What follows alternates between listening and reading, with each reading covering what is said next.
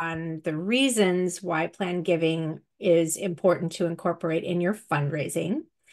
And so a little bit about myself. I am with a company called Pleiades Nonprofit Advisors, and we contract with other nonprofits that maybe don't have a full-time planned giving officer or need some help with their marketing. And we kind of do fractional planned giving services so that we can help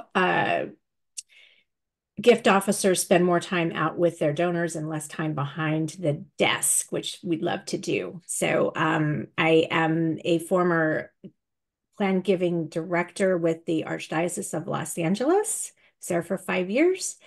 But I've been in development for about let's just say over 20 years. I'm starting to not wanting to say how long I've been doing this. And then before I started Pleiades, most recently I was the executive director of the Orange County Catholic Foundation in Orange County, California.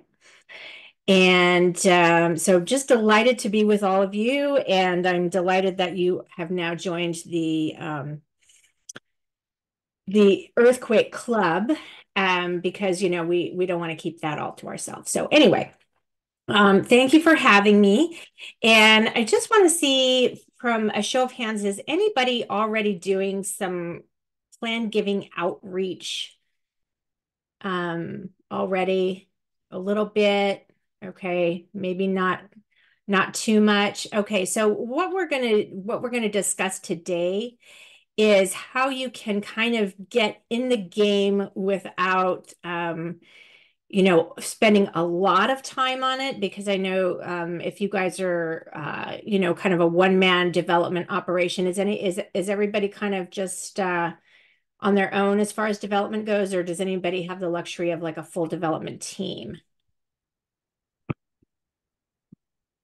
Anybody have a full team? Maybe We have not. two people in our office. Okay. All right. So, and the majority of the time, I mean, I came from a 2 or 3 person team, and the majority of the time you're really just trying to get those current gifts in the door because you need to make budget, and that's what's important. And so I'm going to share a few things today that might help you secure current gifts, and then also gifts for testamentary gifts later on. Okay. So let's go ahead and get started here. So basically, let's just, define what planned giving is, because there's really two tracks. And a lot of times when we're thinking about planned giving, we are only thinking of gifts of bequest, testamentary gifts after someone passes away. But in actuality, it is two different tracks. So we have gifts for today and gifts for tomorrow. So gifts for today are donor advised fund distributions, QCDs from IRAs, so qualified charitable distributions from their IRAs, and appreciated property. And those can be current gifts, and they can also fund testamentary gifts later, and we'll get into that in more detail. Also gifts for tomorrow, where the majority of planned giving gifts come from, which is that of bequests, cash bequests, beneficiary designation, life income gifts. And then what's really important when we're looking at planned giving is that there are going to be usually significant tax benefits for your donors that come along with these types of gifts. I had a colleague describe planned giving this way: it's any gift that you make to an organization that takes longer than 2 minutes to write out a check, right? And so it's really anything other than a gift of from your disposable income. If you start working on the planned giving program and you at least are consistent with it, you could see your annual revenue in a few years' time comprise up from between 40 and 60% of your annual revenue can be coming from these planned giving vehicles. Okay, so what we love is that, all of those current gifts or major gifts, or those gifts of $10,000 cash or what have you that you're getting from your major donors, can hopefully be replaced. And this is just going to help fortify that annual giving fund. Okay. just to buy if anybody just wants to shout it out, has anyone received bequests before? Yes. Okay. All Can right. you hear me now? Can you hear We me? can, Wade. We Oh, can hear good, you. good, Thank good, you. good, Now, good. what, Yeah. tell me about that gift, Wade. It was, I think, $50,000 in size. I'm pretty sure that I should know. I'm the director of development. It was a couple of years ago. Sorry about that. And it Uh-huh. was from an individual who was he's given to other environmental organizations in this area. He was on the board of the New Jersey Conservation Foundation, but came as a bit of a surprise, and we were certainly very happy to get it unrestricted. Wonderful. So you were not aware that that gift was coming when you received it. Not really. No, not Okay. really. Okay. But it was I think it was a time that he was, you know, looking at his legacy because he's since passed away. So I think he was making his final planning, so to speak. Yeah. Well, and those gifts are great. We love surprises. I mean, I've been able to open some of those checks myself, and it's a nice surprise. Um, what we want to do is hopefully get you more surprises and then maybe even more that are coming, which is really great. So we're going to start inviting your donors to not only make these gifts, but also let you know that these are in the works, that they're planned, that you can actually get a gift intention form from them and really start to steward those folks. But what a nice surprise they are. And if you start implementing some of these things, they will start to come in. And those are, $50,000 was probably is that one of the biggest gifts you got that year from an individual? Yes. Yep. Okay. So that's the other nice thing about estate gifts or planned gifts is typically they are larger than, what you would normally receive from an individual. So a lot of times they are 5 and 6 figure gifts. Okay.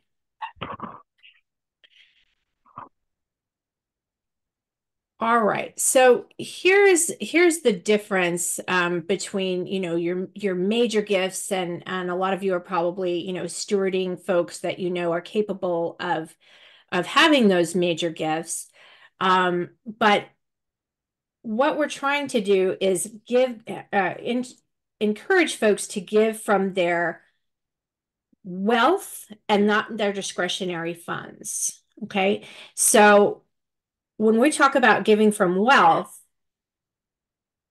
a person's wealth in the United States, what percentage do you think of their wealth is liquid? You have any ideas when you're looking at it as someone's overall all of their assets? What percentage do you think is liquid cash? Any guesses? Um, well, it's only 3%. Wow. 3% of the average individual's wealth is in their checking account or savings account. The majority of it is going to be equity in their home or properties, their IRAs, their stock portfolios. All of the assets that they own are far greater than the cash that they have. Hmm. And so when we talk about inviting people to give from from their wealth, then they start thinking, oh, well, I have a lot more wealth over here than when I'm looking in my checking account. So if we're only going to folks asking them for, gifts of cash, please send money in for a sponsorship or a donation, you might get that $1,000 or $2,000 annually. Um, but if they are sitting on an IRA, that could be a great resource for them. And then if they're thinking, if I'm giving from my IRA and I know I've got $500,000 in that, it's a lot easier for them to part with some money out of that account than it is from their regular bank account, right? So we have to kind of reframe our ideas of where wealth is and how we can talk to our donors about giving from more than just their bank account and their discretionary income. So what's also important to know is that between $5 and $11 trillion in the next 20 years are going to be moved from the baby boomers to their heirs, right? And I'm sure you've kind of all heard about that before, the big wealth transfer that's going to start happening in 2028. And right now we have got baby boomers we have 10,000 baby boomers turning 65 every single day. Whereas up until the early 90s, we only had about 2,800 people turning 65 every day. So, because they're turning 65 at that greater rate, they're also going to be passing away in great numbers as well. And that's where that big wealth transfer is going to come from. Another thing that some development directors or even, executive directors worry is that, we've all seen that pyramid, that gift pyramid that I see where you've got your galas and your events at the bottom, and it's like that donor pyramid where then you get them to do annual giving, then you move them into major gifts, and at the very pinnacle is the planned gifts, right? And in my experience, in doing this pretty much nonstop for 9 years, that is not the case for planned gifts. Like you may need to do that for the major gifts, but planned giving can come from anybody that is super dedicated to your organization. So let me give you an example. Again, I was working with the Catholic Church, so we would have, the donor, the senior citizen in the front pew that has given $10 every month or $100 every month for the past 50 years to her parish, right?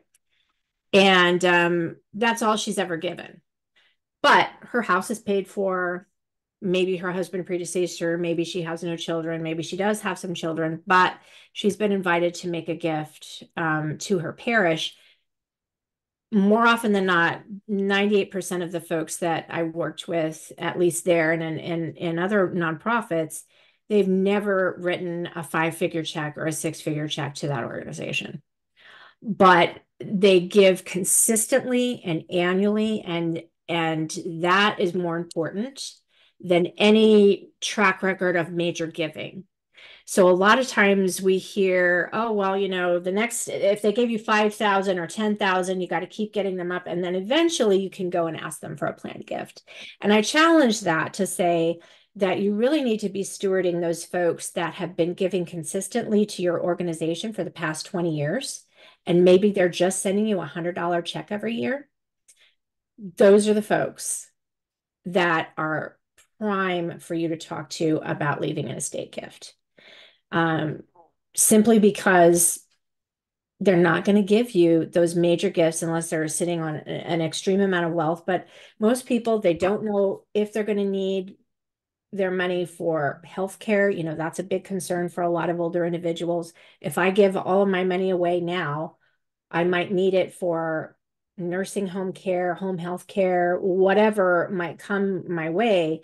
And so I'm going to hang on to those assets, but I definitely would be interested in doing an estate gift after I pass away. Okay. What we also find is that if you do secure a planned gift, the other concern is, well, if we ask, Mr. Smith for that planned gift and he puts us in his estate plan and he's giving us 20% of his estate, he's not going to give in the annual giving campaign anymore because he's already done the big gift. And that was always a concern of mine, before I really got into this. It's like, oh, well, you ask him to get put in the will and then that's everything else shuts off because they're like, well, I've done the ultimate thing and now I'm not going to give anymore. Well, statistics show from Dr. Russell James, and I don't know if any of you are familiar with him, but if you are not, I invite you to follow him on LinkedIn, and he publishes all sorts of these studies, and he's out of Texas Tech, and he's like the leading expert in the United States for all things planned giving. And what he has found by going through all these tax records and whatnot is that annual giving by those individuals increased by $3,000 a year once they decided that they were going to do a planned gift and included them in their your estate plan. And there's different schools of thought as to why that might be, but I think that for the most part, people then really want to make sure that you succeed and that you're still in business, so to speak, when they pass away, right? And so they want to ensure that your organization is thriving and doing well, and so that actually goes up. So not to be a concern if you're thinking that maybe their giving would go down. Also 2.7 times more than total lifetime giving in their estate plan. So if their total lifetime giving was 5,000, you can expect to get over 10,000 in an estate gift, in a bequest. And then finally, what we need to look at is it's the highest rate of return when we're looking at fundraising, because I can talk to someone about leaving a gift in their estate plan. If I talk to that donor and go and see them a few times and then talk to them about leaving a bequest, that bequest is typically five or six figures, and that work for me was just as time consuming as going and asking someone for a $5,000 gift, right? And trying to talk them into, giving gifts of cash. So you're always going to get a larger gift in a planned gift than you would in a cash gift, in my experience. I mean, I'm sure there's exceptions to that rule, but that's been my experience. What you'll find also from Dr. Russell James is for a 5-year nonprofit average growth in total revenue, if you are only focusing on getting gifts of cash, gifts of sponsorships, those type of things, you will grow your revenue over 5 years by 11% if all of that you're doing is focusing on those cash gifts. Once you start adding non-cash gifts into your fundraising efforts, that goes up to 50% more over a 5-year period.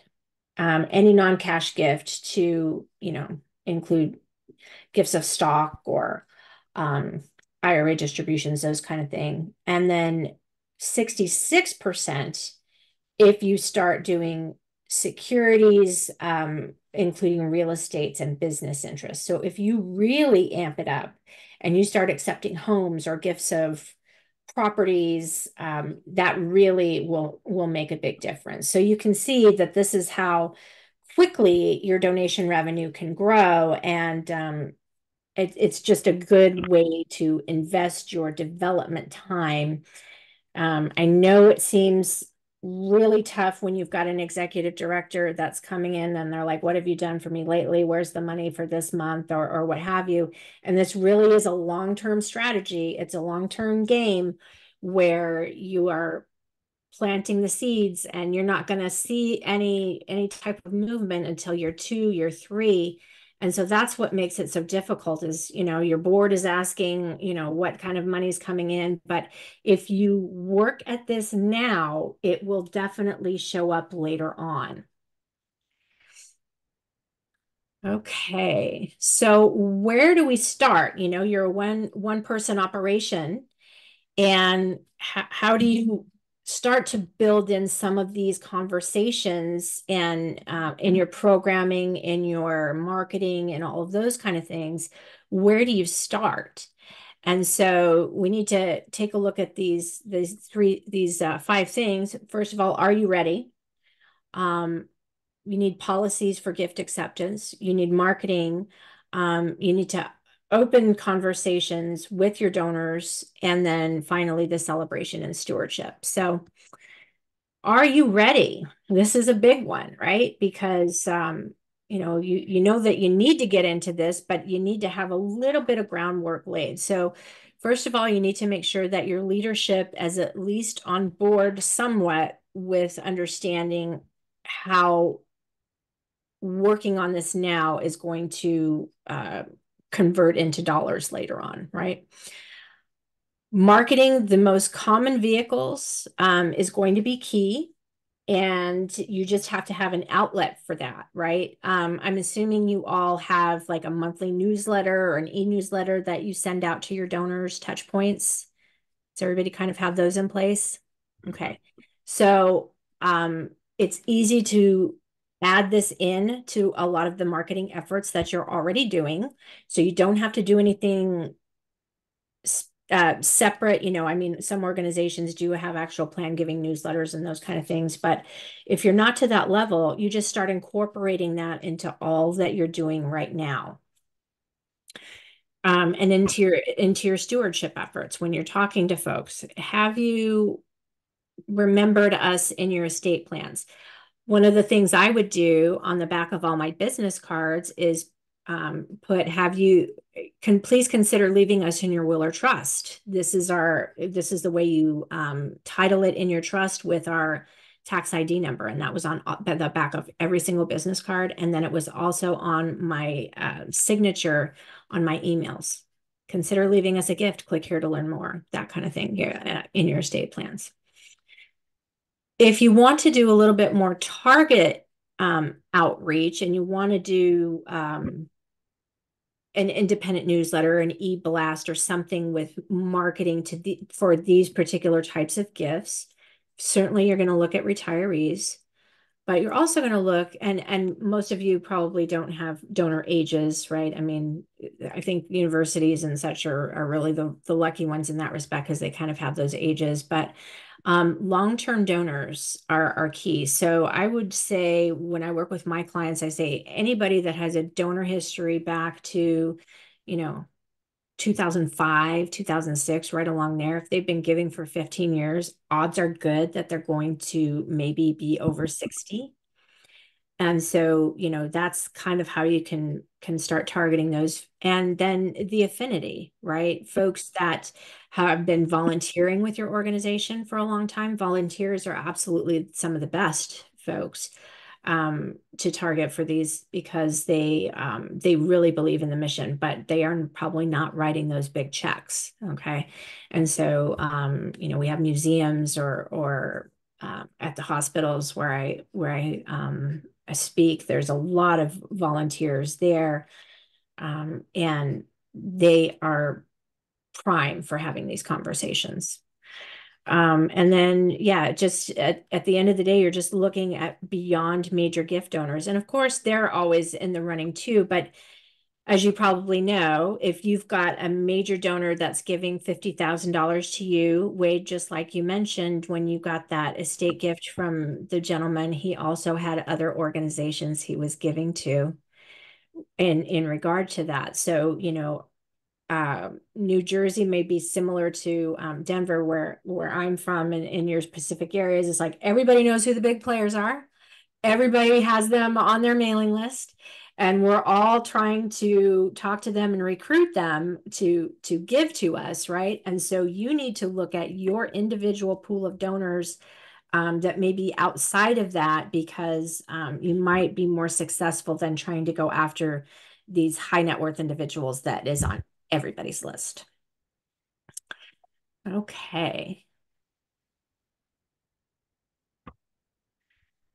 So for future gifts, this is where you can simply put on all of if you include buck slips in your thank you letters or something like that. Did you know you can give us um, a gift from your will or trust? You can give us a percentage of your estate, a fixed amount. We accept real estate. We accept, all sorts of gifts. Please consider giving to us. And again, how you maybe title that. So if you don't have a web page specific for just planned gifts, there's a few out there. I might be able to come up with some resources for you where it's just kind of listing the general types of planned gifts and maybe directing folks to those. And then maybe on your website also, like this is how you would include us in your estate plan. I've got a slide here at the end that kind of shows that.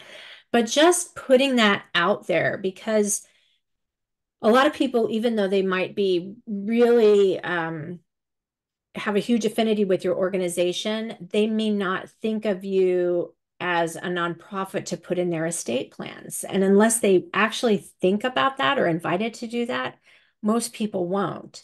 The other problem is when they are making their estate plans, most attorneys or financial advisors aren't having the conversations of, do you want to leave something to charity in your estate plans? So typically when you go in and you're talking to those estate attorneys, unless they've been kind of working with our group or Dr. Russell James, they're just mostly concerned about your heirs that are your family members or your friends or whatnot. And they don't really talk about doing a charitable component to your estate plans. Same with your financial advisors. When they're asking you who their beneficiaries are, they're not saying, do you want to leave something to charity? And so, unless the conversations are starting with you, they may not happen on the other side. Okay. So, it's always good to keep that in front of folks.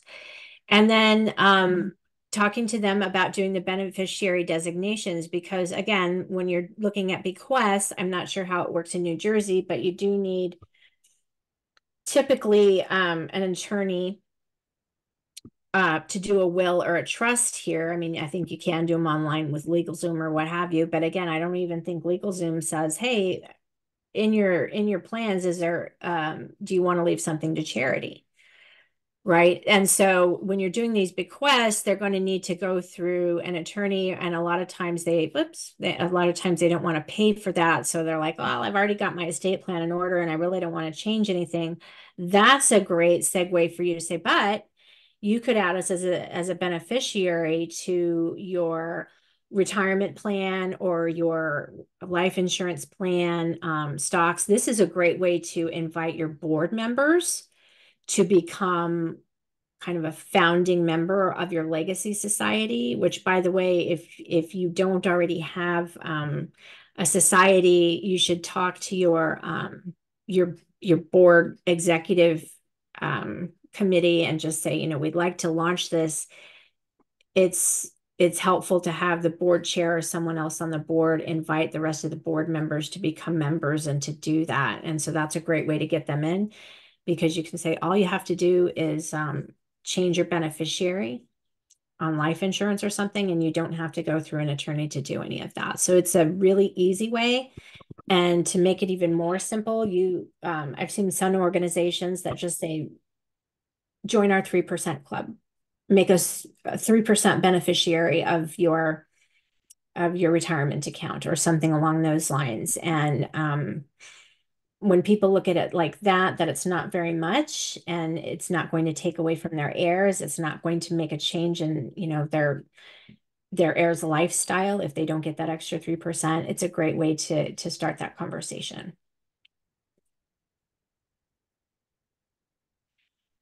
Okay, if we're looking at increasing future gifts, this is when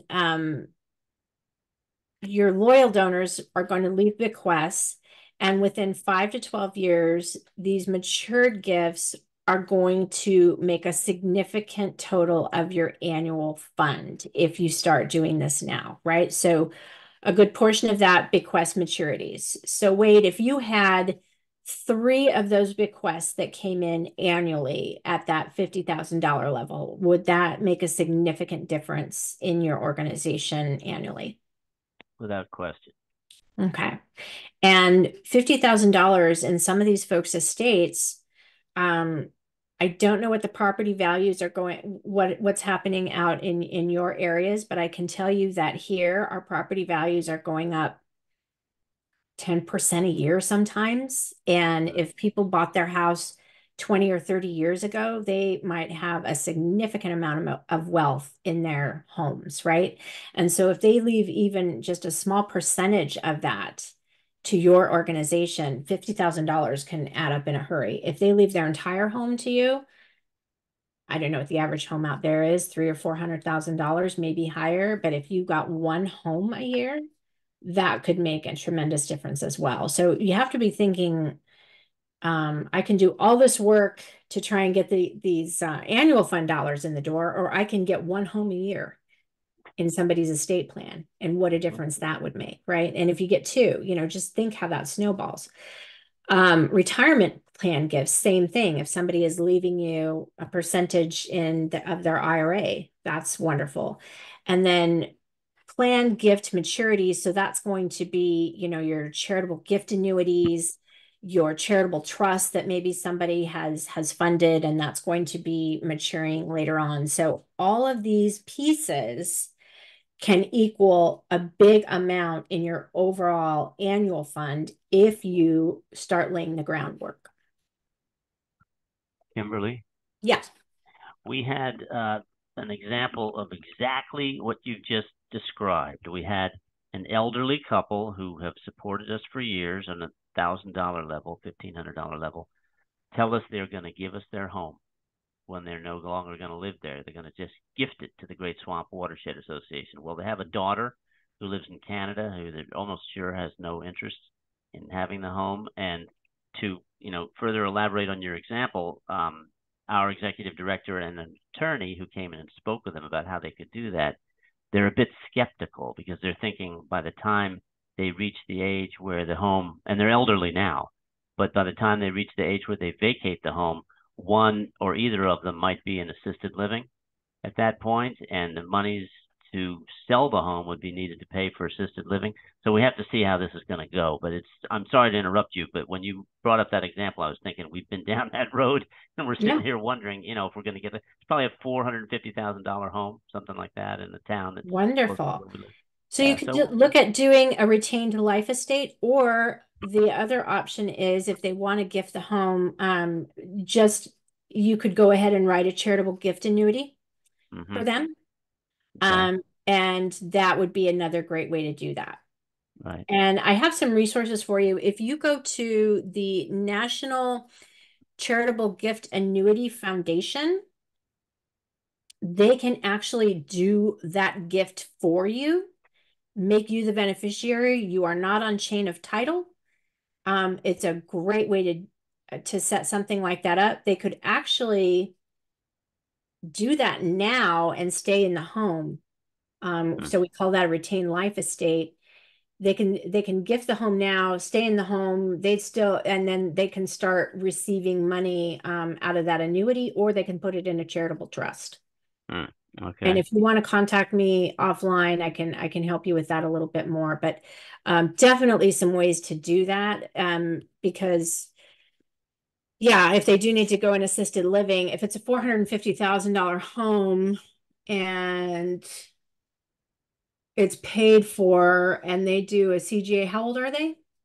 I would say mid 70s, Okay. maybe pushing 80. So at 80, their rate of return, if they're both 80, could be 6.8% that they would be getting on that. So funding a CGA with the home. Um, so I don't know how much that would end up being. 30,000 a year or something like that. That's Mm-hmm, the issue, is that, a CGA is not going to pay them what it's going to cost them to be in an assisted living. They could also do a bargain sale. So that's something else that you might want to take a look at as well, where they would get a lump sum of cash in, and your organization could take the rest. mm-hmm, And they could get a nice tax deduction. And I don't know if they're, needing the tax deduction at this point, but lots of different vehicle options available for you. mm-hmm. Well, thank you very much. Thank you. Sure. Um, but yeah, I think a bargain sale might actually work the best, because then they could get that lump sum and just go on. Mm-hmm, But anyway, we can talk more about that offline. But yeah, just if you think about somebody giving a gift of a home, or a gift of property that they no longer need, vacant property or what have you, um, anything that has to do with that right now is going to get you at least a six-figure gift, mm-hmm, and it's going to benefit the donors. And so that's something else that I kind of want to talk about, is because these gifts not only help your organization, but it's also solving the problem of a donor. Okay. mm-hmm, We'll get into that in just a minute. Um, so current gifts, I encourage you to um, use your outreach to notify your donors about these different types of ways that they can give. First one is the IRA distributions. And so if you have any donors that are over 70 and a half and they have an IRA, they can give up to $100,000 a year out of their IRA directly to you, and it will bypass um, income tax for them. Okay. So and by the time they're 73, they have to take out what's called a required minimum distribution, which means they have to take out a minimum, I think it's 3.7% once they turn 73 annually of whatever is in that account. If they're still working or they don't need that distribution, it doesn't really matter because they have to take it because the government wants to tax it. So if they don't need that money, what they can do is say, instead of writing you a $5,000 check for my sponsorship this year or what have you, they ask their custodian of their IRA to send the money directly to your organization, and it will bypass them having to take that as income and getting taxed on that. And that also helps them because if they are in a higher tax bracket and then now they've got to take out 50,000 or whatever it is, it could bump them up into a higher tax bracket for that. And it also affects how much they have to pay for Medicare, because Medicare is charged on a sliding scale, and the more income it looks like you have, the higher the amount they're going to have to pay for that. So I've got some donors that love doing this because it lowers their AGI. And so that's a great way for folks to give, especially if they're already writing you a check, just have it come directly from their IRA. Yeah. The other thing that you can encourage people to do is with donor advised funds. I don't know if you're partnering with any local foundations over there that run donor advised funds, community foundations, but it's always good to remind people that they can make a gift to you from their donor advised fund. And then stocks and bonds and mutual funds. If you are not already set up to take those, I encourage you to get set to be able to take those. It takes a little bit of legwork on your end if you're not already. Is there anybody that's already accepting gifts of stock? Yes, we are. Okay. You need to use either your bank or another organization. Sometimes the community foundations can accept the gifts of stock on your behalf and liquidate. If you do accept gifts of stock, you'll want to put together a stock form that your donors can complete and give to their custodian that they want so much stock transferred to you, and you need different DTC numbers and those kind of things. Get that set up, put it on your website or have it available that if somebody says, I do want to do a gift of stock, that you have that stock information ready to go, because you won't be able to accept it without that. Okay. And then certainly encourage the donors to inform you that they have made that gift and that it's coming. What is my understanding is if somebody transfers stock to your bank and you don't know who it is, it's not going to show who made the gift. It's just going to say you've got a transfer of 12 shares of AT&T stock and from Schwab, and that's all you're going to get. So you're not going to know who it belongs to. So definitely have those things in place so that people can let you know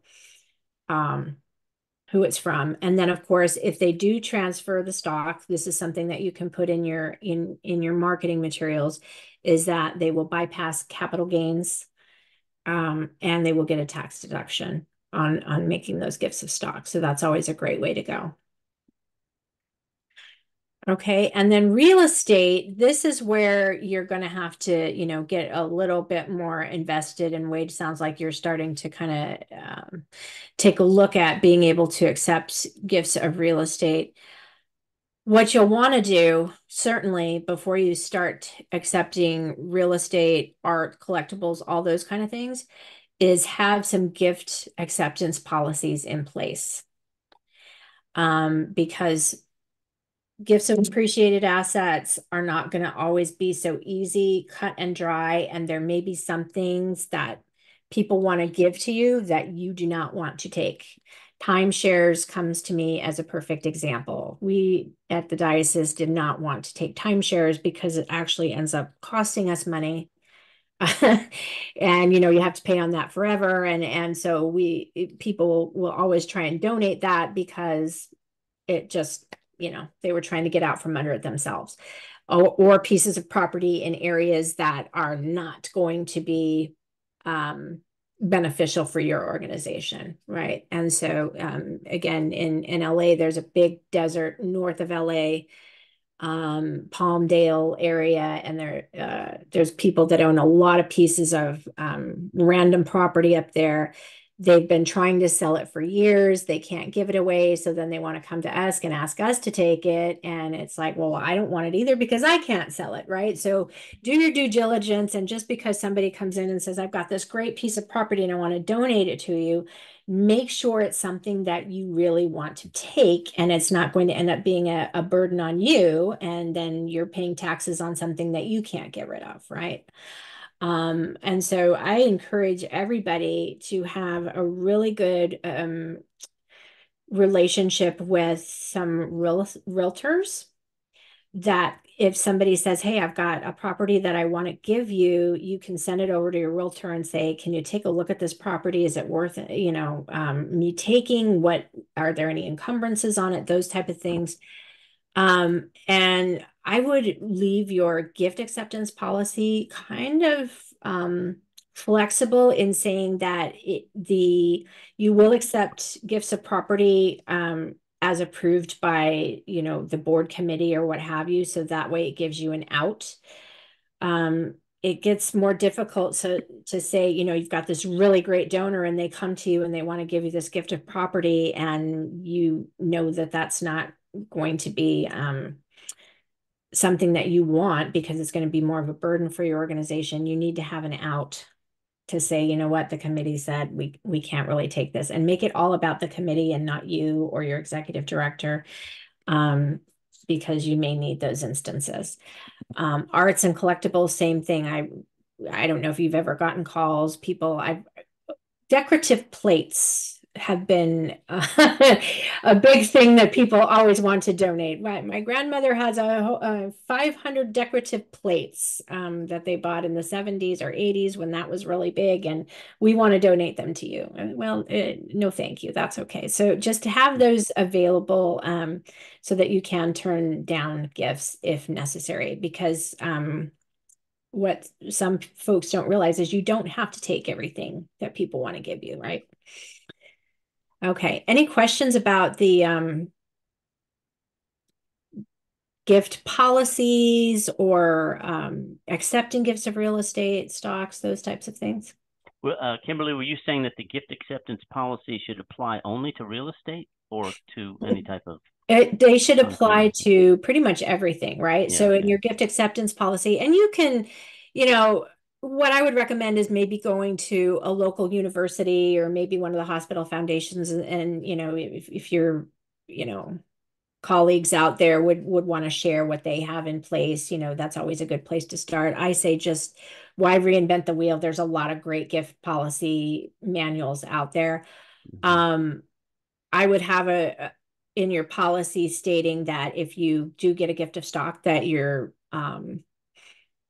policy is that you liquidate it immediately and use the cash. You Yeah, don't sit on it, those type of right. things, because, you're going to have people, well, maybe we should just keep this stock because we think it's going to go up in value, or those type of things. So just spell out what you're going to do with every single type of gift so that there's just no leeway. I think that's really important. Also with real estate, unless it is a piece of land that is, next that you can actually use as an organization, that your policy is that you will sell it. Because some people want you to, well, this was our farm and we want to give it to you and we want you to run the farm now, right? And so you just have to say, look, our policy is we liquidate any type of real estate unless we can immediately benefit from it. So those type of things. So, and I just think it's very important for you to have all of those things lined up so that when somebody comes to you, you have a reason either to take it or not to take it. The other thing that you might want to consider as well in your gift policies is I have a couple of clients that say any planned gift that we receive, like that 50,000 that you got, Wade, goes directly into our endowment. It's Mm-hmm. earmarked for endowment. So some organizations, because it's kind of like found money, say that they want it to go into a specific program or something like that. So that's another thing that your gift policies could say, unless it's a restricted gift. That's something else that you'll want to talk to your donors about when I mention restricted gifts is try to make sure, if they're going to put you in their will, that it really kind of just is for general operations, because sometimes they can put restrictions on that gift that you might not be able to use. Right? It's like, I'm going to give you $50,000, and with this money, I want you to go and buy 1,000-acre nature preserve. Well, it's $50,000 is not going to cover that. And so if I take this money, now I've got to fundraise for the rest of that. And so do I now have this huge burden of trying to fundraise and be able to use that 50,000, or do I just not accept it? So see if you can, when you're putting this out and people are putting it in writing, leave it for general operations is the best thing, or unrestricted. Okay. Unless there's a specific thing you want. But I just think if somebody passes away 15 years from now and it's for a program that you have in place now, but that program no longer exists, then you run into some issues about, well, can we even accept the gift because that program no longer exists? And so you kind Mm-hmm. of tie yourself up a little bit. So that's what I would recommend, is just making sure that you can talk to your donors and say, really, the best thing to do. And you can say, we'd prefer that it go to this, but if that program is no longer in existence, then it can go to general ops or something like that. I would definitely recommend that. Okay. So we talked about increasing your current gifts, and then gift acceptance policies. We got into that. Valuations of the gift. So if somebody has a Rolex that they say is worth $50,000 and they want to give it to you, or they have a piece of art, the valuation of the gift is not for you to determine. And I don't know if you're aware of that, but it's going to have to be appraised by them. I mean, I suppose you can pay for the appraisal, but you do not assign that valuation to the gift. That's for your donor to do. And then how do you count that? I'm going to talk about that in a minute, but make sure it is easy to liquidate. Um, some organizations have taken jewelry or whatnot, and then if they have an annual gala, they can turn around and auction it off. So there are ways, that you can accept some of those more unique type of gifts and be able to liquidate that later. But still, always be aware that just don't ever accept something that you're not sure that you can liquidate, I guess is the bottom line. Real estate, same thing. Somebody wants to give you a gasoline station. You guys are environmentalists. Who's going to want to accept that? And I've had people come up and say, oh, it was a gas station about 50 years ago. It hasn't been used for that in a long time, so I'm sure it's fine. Oh, Lord, no, thank you. We'll pass on that. So, and I know that you guys are definitely organizations that will be taking those types of things into deep consideration. Getting real estate, maybe you're getting an apartment complex that has tenants.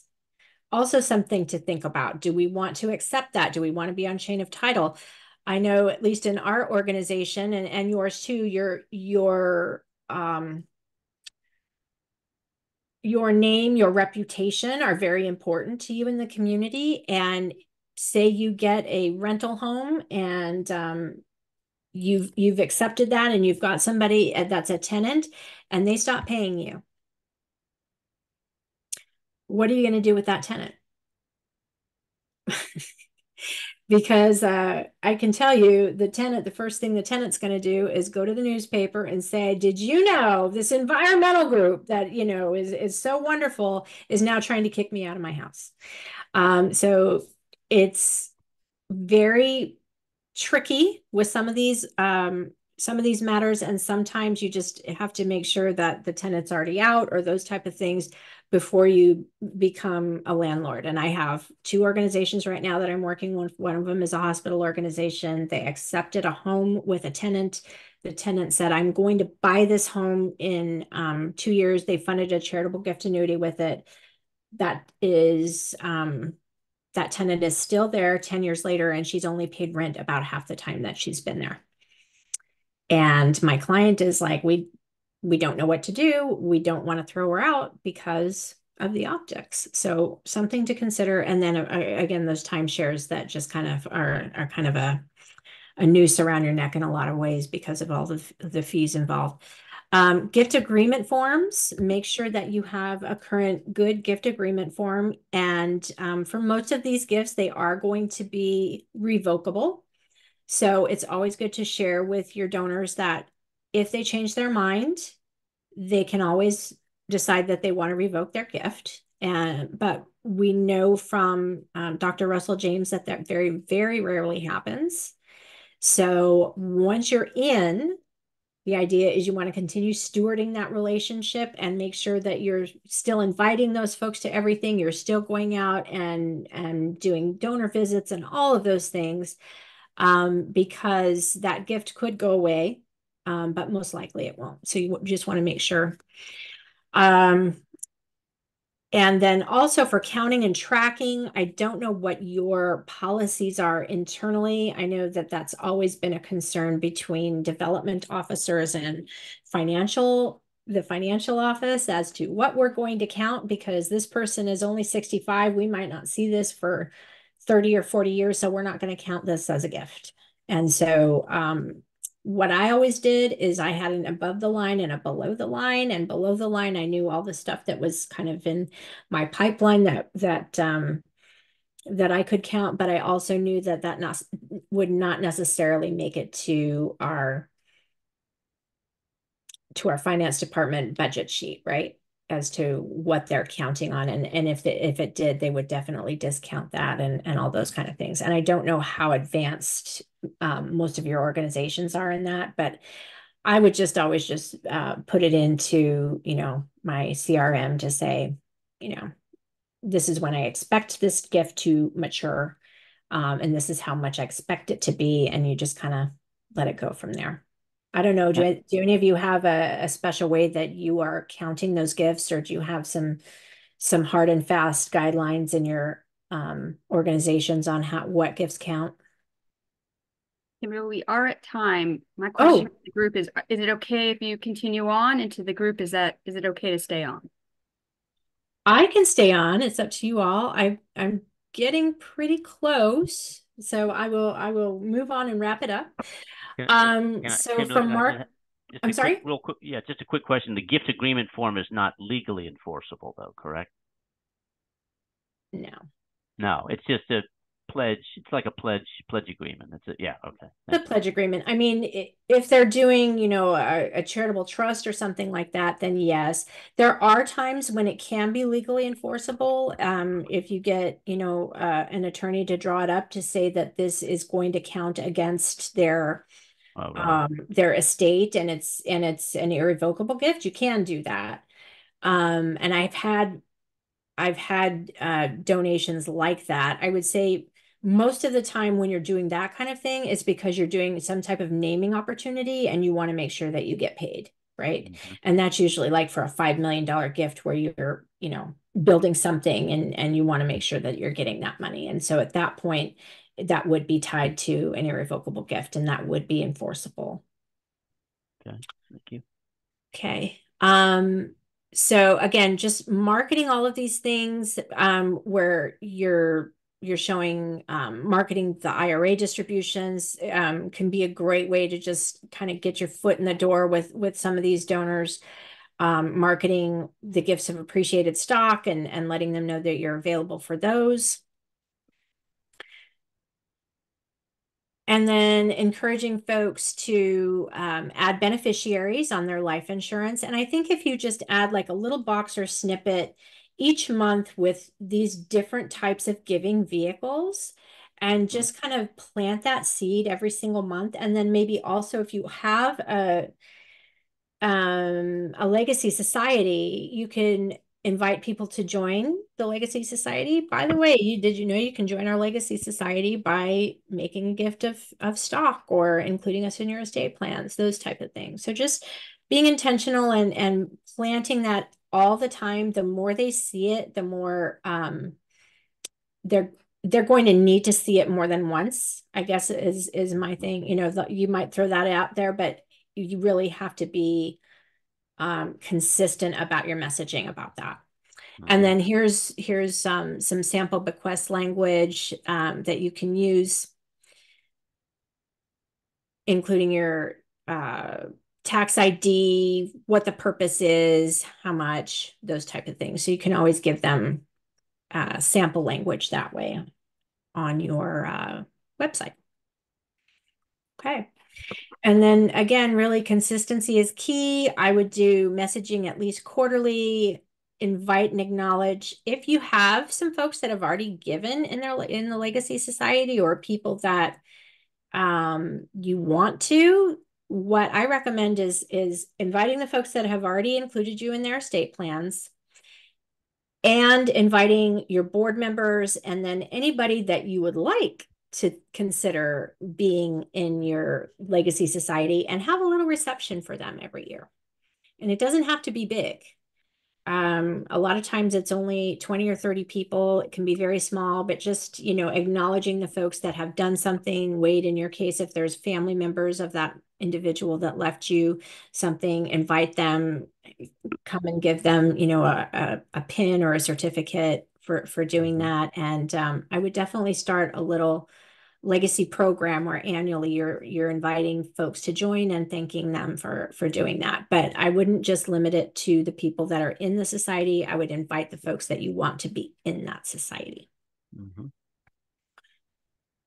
Okay, and how do you get those folks? Oops, I don't know if anybody is doing let me go back for just 1 second. One of the ways that you can find out who might be interested in doing a gift in their estate plan is if you do a survey. So if none of you have done a survey in a while to your donors, you could do a free one on SurveyMonkey, keep it to 9 questions. And I do this through Crescendo a lot with my clients. I don't know if any of you have that software, but basically it, you know, asks really just basic questions in the beginning, and then you kind of get down to the nitty gritty of really what you're trying to find out. So one of them would be, how do you prefer us to connect with you? Email, letter, you know, social media, those kind of things. Why do you continue to support us? Those type of things, and just leave it like that, you know. And then you can say, would you be interested in learning more about gifts that you exchange a donation for income for life? Have you considered, or would you consider leaving us in your estate plans? Those type of things. And then you get a nice little lead list off of that survey. So I would highly recommend you do one of those. We get the best information off of our surveys every year of people that have already left us in their will that we didn't know, or that would consider doing a gift. And then there you have your, you know, your hot leads right there because you've asked. So great way to do that. All right. So I think we are at time. I'm going to give you my, so I'm Pleiades Nonprofit Advisors. You can reach me that way. We do a blog if you want to sign up for our e-newsletter. We include a lot of blogs from Dr. Russell James and some other industry leaders to try and, you know, help you make your program better. And we're always trying to up our game in that area as well. So I'd love to connect with you that way. And then I also have some resources for anybody that does want to be able to accept these gifts of appreciated assets, but may not have the infrastructure to be able to do so internally. We have some relationships with these organizations that can do that for you. So thank you very much. Lauren, thank you again for inviting me back. Love to be a resource for you all. So if you do have any questions, I'm always happy to get in touch and answer what I can. And Kimberly, you're reachable through the website of Pleiades. How do you pronounce it? Pleiades. Pleiades Nonprofit Advisors. Yeah. Okay. So my email is Kimberly. I should have put that on here. Kimberly at Pleiades NPA for nonprofitadvisors.com. All written out, Pleiades Nonprofit Advisors. No, just Pleiades and then NPA.com. NPA. Thank you. Yeah. Yeah. So Pleiades is actually a constellation. It's also known as the Seven Sisters. But it's Pleiades in Greek, but everybody knows what Pleiades is in Japanese. Subaru. So next time you see Subaru logo, you're going to see those stars, and now you're going to remember. Okay, great. PleiadesNPA.com. .com, right. Yeah, great. Thank you very much. You're welcome. Appreciate you coming, Kimberly, especially for a second time, joining us from the West Coast as you have the remainder of the day, and we're just starting to end our day. So thank you. Absolutely. My pleasure. And good job. I congratulate you all on the work that you're doing out there. Is very noble. We need more organizations like yours that are protecting our resources for future generations. So I applaud you for all the work that you're doing. Thank you. Our next gathering is going to be on May 29th at Grounds for Sculpture, and that includes a tour as well as networking with one another. And I'll send out the list of additional sessions as well. You're also going to see a survey coming up on picking a date to meet at Monmouth Conservation Foundation. It's going to be a fun location. We have 2 dates and we need to settle on a date. So we're looking to everybody to settle that date for us.